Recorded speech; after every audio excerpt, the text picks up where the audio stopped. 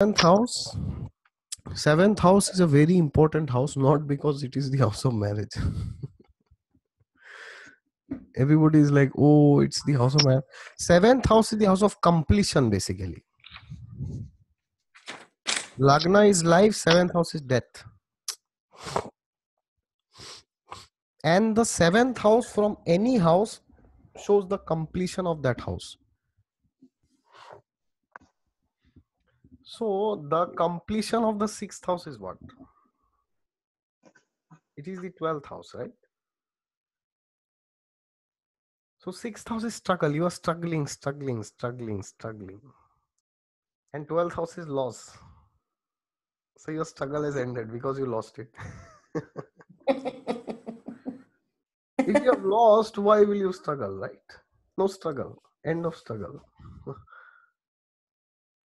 You are hoping this person will come back to my life, but now you saw in Facebook that posted life event, got married to XYZ. Then you were like, yes, it's over. 12th house is active now. So your struggle has ended now. So that is why they say, na, my wife, my husband completes me. Some these kind of statements they will give, right? Because seventh house from the Lagna is the completion of the Lagna. And the seventh house has the power to make you or break you. Because any planet in the seventh will aspect the Lagna. Any planet. Every planet aspects the seventh from where it sits.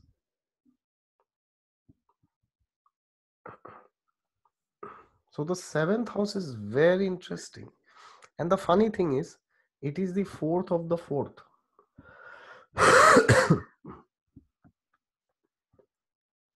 Fourth from fourth. It's like saying it's like the happiness of your happiness. It's a very peculiar thing. So fourth house is like if you have a great home, but you have a miserable married partner. You have lost it. The fourth house is finished. Now you go on the right side. It is the 10th from the 10th house. 10th house, you are the president of the country. And then you come home and the spouse is like, who the hell are you? Abhijit, you need to unmute me. Yeah, okay. Yeah, it's unmuted, I guess. Sorry, you need to mute me. Oh, okay. I'll mute everybody. Mute you then. Yeah, so the seventh house is, it is the 10th from the 10th also. So it shows how you feel about your own status. Not what your status is, how you feel your status is. Because the 10th house will give you the status, but the 7th house is the house of other people. You will always see that suppose you get something great in life, but suppose that nobody appreciates you, how you feel? You're miserable, right? Suppose imagine a lady, she has dressed like Marilyn Monroe or somebody. She's looking like so beautiful. And she goes to a party and then nobody tells her, wow, you look so fantastic. She'll think, what the hell is wrong, man?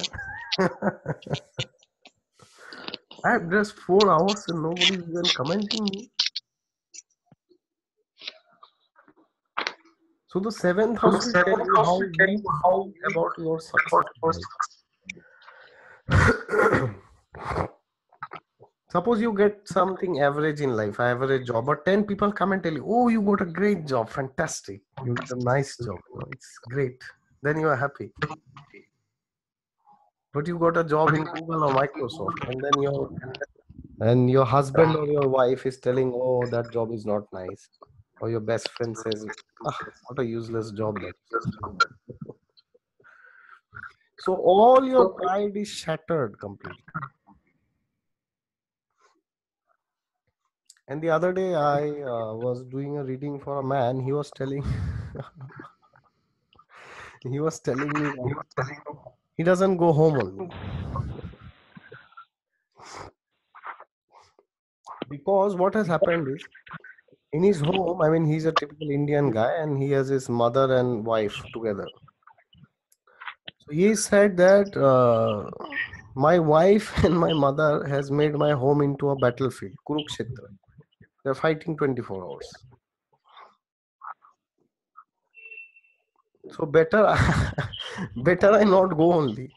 So now you see, the fourth house is home, na? So he doesn't want to go home because the seventh house is problem. So he feels better I stay outside.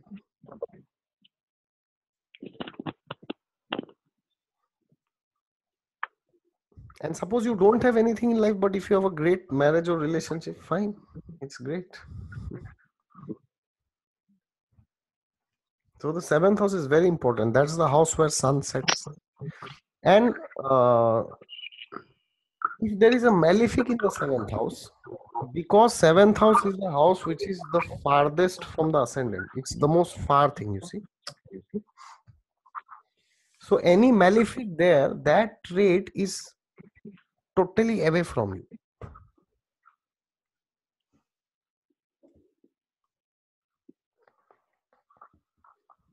Anybody you will see with Mars in the seventh, they are totally non-violent. They don't like to fight.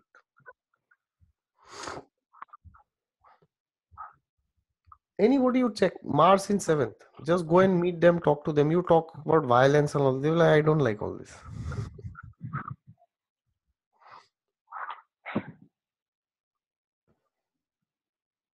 Yeah. Yeah. Yes, please. Then why is it Mars? I mean, what Mangalik dosh, Mars in seventh? If they are non-violent, See, I mean, Lord Ram has Mars in the seventh. So he never wanted to fight with Ravan. Do you notice this? yeah, he didn't will it. But he was forced to fight because Mars is there. So, So and the Mars, other will, Mars is the like, other, see, the seventh house is, again, that will be a different concept. There's a concept of Maran Karak here. Maran Karak means every planet has a particular house where he feels as if I am dying there, if I sit there. So I will tell you the placements. Note it down. For Sun is 12th house. seventh Because house. 12th house, Sun is 12th house. Because it is like telling a politician that you have to go to the forest now. You'll feel as if I am dead. Then Moon is the 8th house. It's telling the it's like telling the mind you are always fearful. Then for Jupiter, it is the 3rd house because 3rd house is the house of prostitution. So it's like telling to the priest, go to the red light zone and have a great time there. For Venus, it is the 6th house. It's like telling a beautiful lady that nobody will ever touch you. You'll follow celibacy. And for Mars, it is the 7th house. It's the house where you have to get married. Mars is brahmacharya, celibacy. Yeah. So now you tell Mars, that, oh, you can fight, but you have to bring vegetables also to your wife. He feels, why am I living here?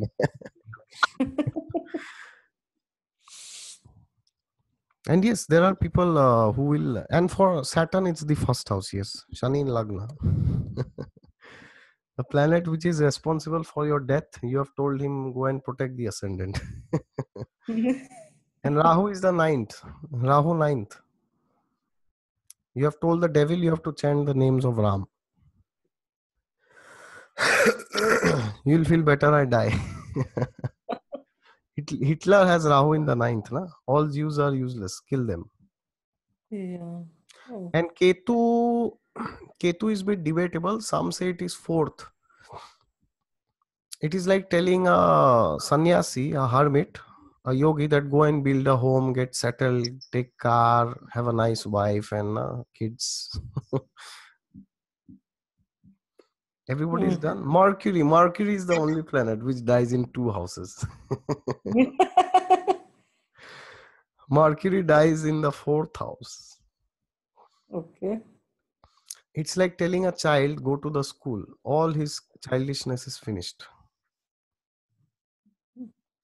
He's very serious. Have you seen a kid going to the school? Very serious. No talks, nothing.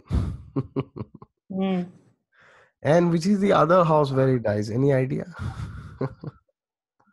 Seventh house. You will never find a married man smiling. He's always serious. All the fun is finished after you're married. So Mars gets Maran Karak position in the seventh house. So it's like saying you don't want to fight, but you have to fight due to some reason. That's like you feel as if you're dying. That's what Lord Ram used to say. I don't want to fight with Ravan, but I still have to fight. Dharma, to follow Ah, that. and it is exalted. So that means when he will pick up the bow and arrow, that's it. Nobody can defeat him.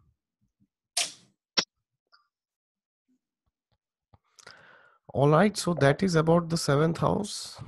Any question? That's a very different explanation of the seventh house, because normally what we find um, is that it's marriage, it's it's sex, it's I mean sex is eighth house, but then marriage, opposite sex and all that. But this is a very, very different, just an observation, not a question. Yeah. And the worst planets to be in the seventh house are Jupiter and Mercury. Worst planets. Especially, I mean, I don't want to be biased or sexist here, but especially for a man, it's terrible. Because it's like saying that for a man, it's like saying that your wife is more mature than you. Hmm. Then the wife has no growth. It's worse for the man and for the girl also. Yeah. Any woman who marries with a man who has Jupiter, Mercury in the seventh, she always have to keep pushing. Oh, go do this, do that. ये करो, वो करो, ये क्यों नहीं करते, वो क्यों नहीं करते. She's like, my God. That's a typical bad relationship.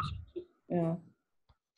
Yeah, you will see if a girl has a boyfriend who has Jupiter, Mercury in the seventh, both or one of them also, especially Jupiter, she will be asking him, when will you marry me? When? Will you marry in this life or you want me to put it in the next life?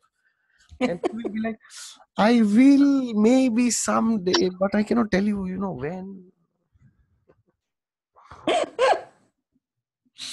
Because Jupiter and Mercury gets directional strength, Digbala in the first house.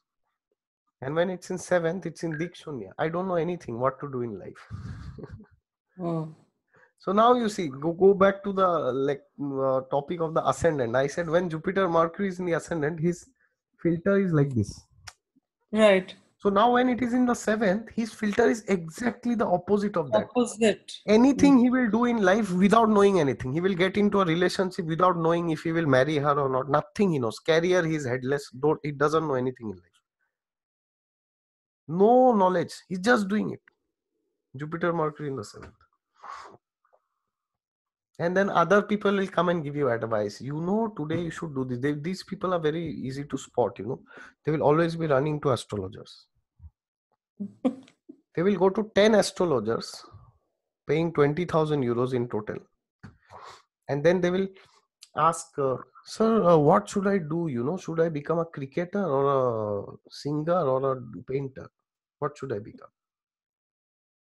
And one KP astrologer will say, oh, your ninth house is linked to the 10th house, you'll become a teacher. Then one Nadi astrologer will say, you have 6, 10, 11 prominent, you should go into IAS exams.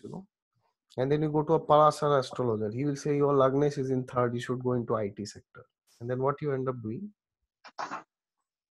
Totally confused. You don't know anything what to do in life. That's the problem. So these two are the worst planets for anybody to be in the seventh house. Especially men Yes, especially for them. And especially if you're in India, that holds true more. in true. For Western ladies may not be. I don't feel bad for the man. I feel Mm. bad for the girl actually.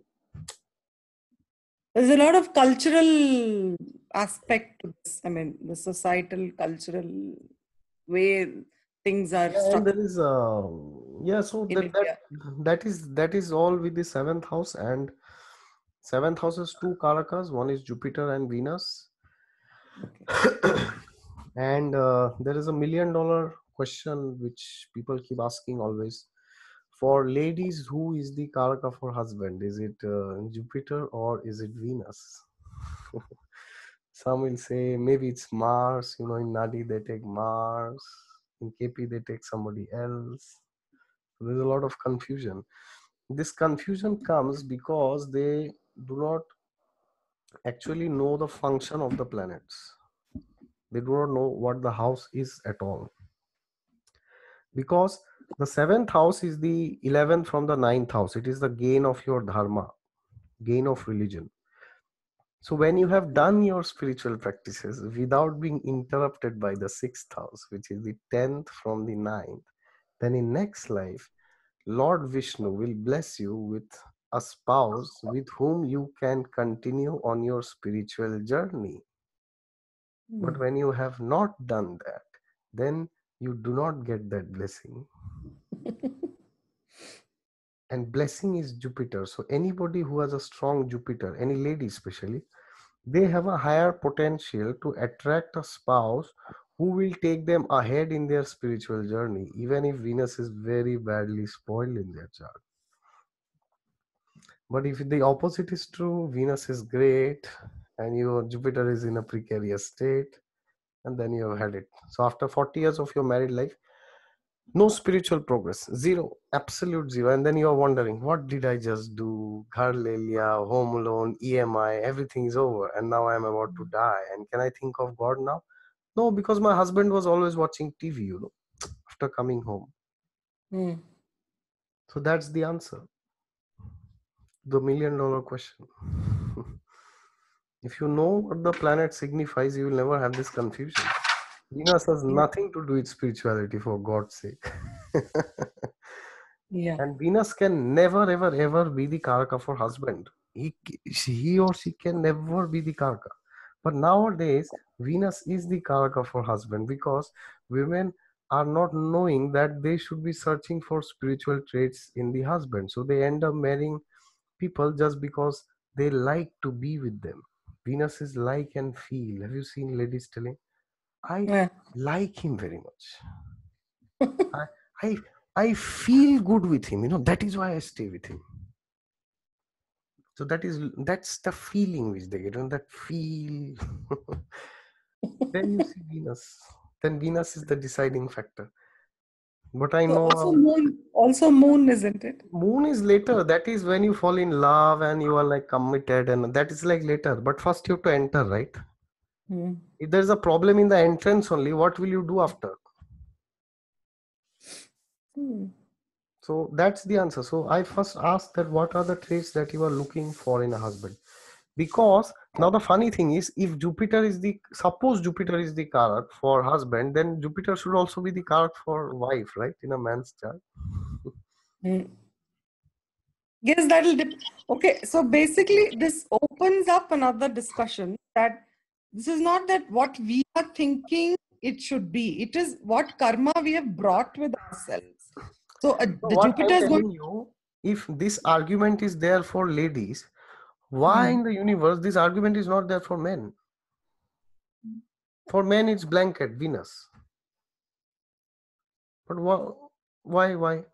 The answer is very simple, because a man, as per scriptures, please write it down.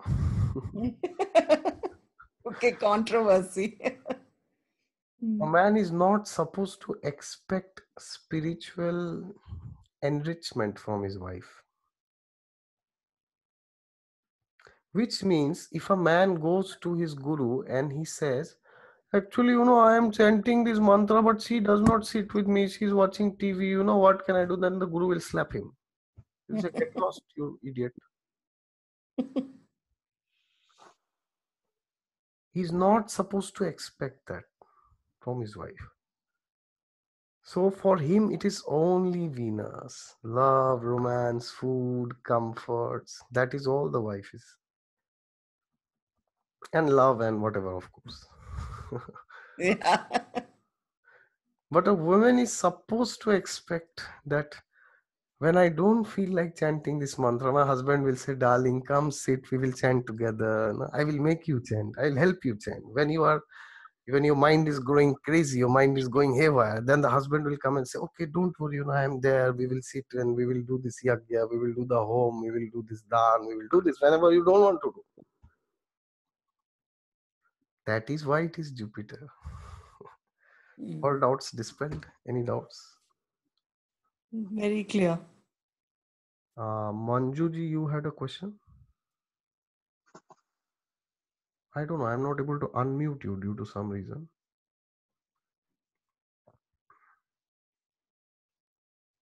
Maybe she needs to unmute or he needs to unmute. No, I'm clicking unmute, but it is not happening.